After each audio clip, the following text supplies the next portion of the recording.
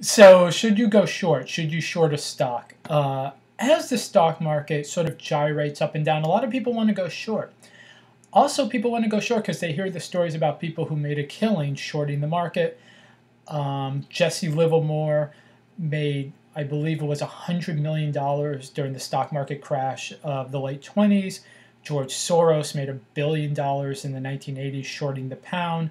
There are stories of people who made life-changing money shorting the market during the 87 crash. So they say, okay, maybe I'll short the market. And then there are people like Tim Sykes who are known for shorting penny stocks. So let me tell you why I think shorting as a way to speculate is really a bad idea. But shorting under certain circumstances might be good, like shorting for hedging against your long positions. First of all, shorting is much harder than going long. Going long, just buying stocks and holding on to them takes a skill set where you have to read a company's numbers, look at the management, look at the product, look at the competition. Just to make that decision to go long is a whole skill in itself.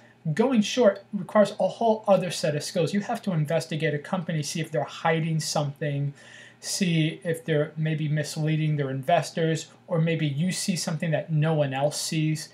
Very, very hard to go short as a speculative. I mean, even companies that short hedge funds that are short-based hedge funds, a lot of them blow up. A lot of them have a very unsuccessful rate, and you don't hear a lot about them. One of the few research firms, Muddy Waters, they're kind of successful. A lot of others, they don't do very well. They end up having to close because even though maybe they were right to short a company, their timing is off. And while the timing is off, they're just getting killed when they're on the wrong side of a short position.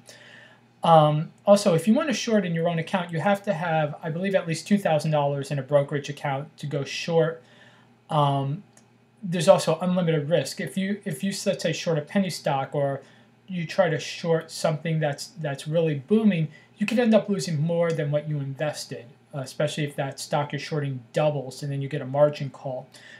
Now, we talked about why shorting is a problem. Let me talk about times you can short, or it might be okay to short. Shorting as a hedge, if you have a long position, let's say you have $50,000 worth of stock that are long, and you worry that the market's going to roll over, you could take, if you have 10%, let's say $5,000 in cash, you could go short using a short S&P 500 ETF, or if you're heavy into tech, then you use a short triple Q short ETF, and you could do it that way. Also, you could use options. Now, options are a little more complicated, but I do not recommend using just straight puts, buying puts, which is a way to hedge. You can hedge. I would recommend put spreads, which is you buy a put. Now, the way I would do it is you would buy a put that's in the money, and then you would sell a put that's right out of the money, and you would open that put spread 2 to 4 months out from expiration. That would give you some time because it's very hard to time the market. 2 to 4 months out on a put spread that's kind of on the money gives you a nice margin of error. And I've had good success with put spreads on the money. Not a lot of good success with straight puts. You have to be right, and you have to be very, very right. With put spreads, you could actually, the market could do nothing and you can make money because the put that you sell out of the money will decay, and the put that you have in the money will make a little money, and that spread opens up, so you can realize a little bit of a profit. Also, another way that you can go short or hedge is using a service called Nadex, which is the only U.S. licensed binary option service. They also have spreads, weekly spreads, so you can short on a daily or weekly basis. I would not recommend daily binary options, but their weekly spreads or their weekly binary options might be a good option for you if you feel that one week may go really bad, and you don't have to spend a lot of money. And it's a really good company, nadex.com, if you want to check them out. I don't have any affiliate or any association with them. It's just a service I use, so I would just recommend them. Also realize that shorting is more volatile than going long. When stocks or the market goes down, they go down violently, and then they can come up even more violently. So you just have to be aware of that. And another way that you can short, a safe way you can short, is doing something called a pair spread, where you go short on one stock, but you also go long on another stock. So, for instance, if you feel like there's a very weak stock in the tech sector, let's just call it the XYZ company, you can short XYZ stock, but you can go long, let's say Apple stock, or just go long the triple Q NASDAQ.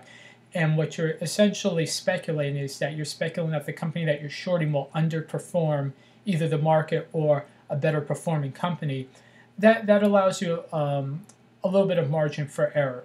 So you can definitely look at pair spreads as a good way to go short if you believe a company is going to go down in price, or a certain sector. Let's say if you believe basic materials is going to go down, you could short basic materials and stay long the S&P 500 with the SPY ETF.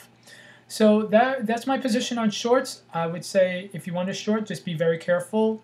Look at put spreads, look at pair spreads, also look at binary short options, okay? Thank you very much. If you loved the video, please like, share, and subscribe. Thank you very much.